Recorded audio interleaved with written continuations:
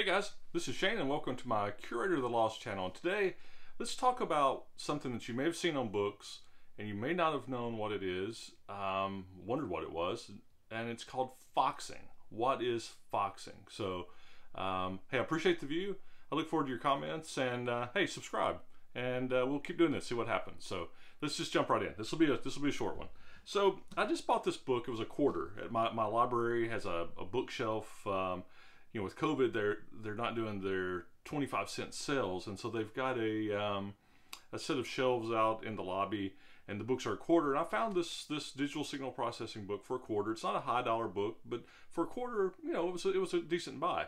But on the book, there are these spots, and if you look at it, all of these spots all along the edge.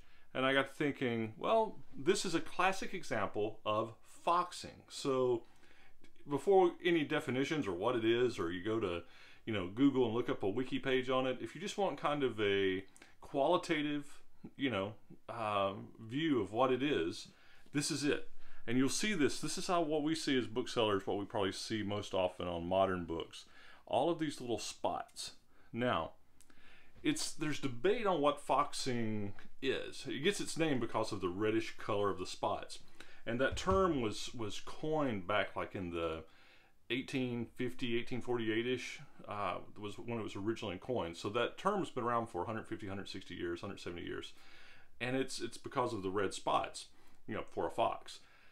Some people or some, notes will call foxing, they'll put mold items in there. But the consensus generally is if it's a mold thing, it's not foxing. Foxing a lot of times is attributed, and if you read about it, it's unclear on whether that they really know what causes it. But one of the big theories on it is that there is some kind of metal contamination, either from contaminated water in the paper making process.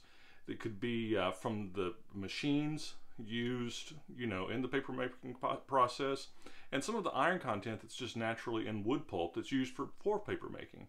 On older books, you can see foxing as spots all over the pages. Okay, you can see that, but in general, it is attributed to a metal contaminant. It's not harmful. It's not going to spread to other books. It's mainly unsightly. And it's just something as booksellers you should note. And an easy way to note it in your text, along with you can do a photo, is you can describe it as just say foxing along the leaf edge. And there you have it. This is what it is. There's all the, now if it's mold, it's a different thing. If it's mold, just stay away from it. But, this type of thing is clearly, it's not something like growing on it like a mold. You can tell very clearly foxing. So there you have it. If you see that, don't be scared away. It's unsightly. Some buyers might not want it, but certain editions or older books, it's just something that happens, and people will know it's there. But when you describe it that way.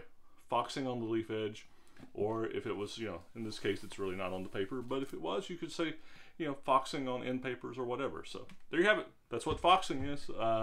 Hopefully you'll find books that don't have foxing, but if you do, don't be scared away from it. Just note it. Take a picture, describe it as foxing.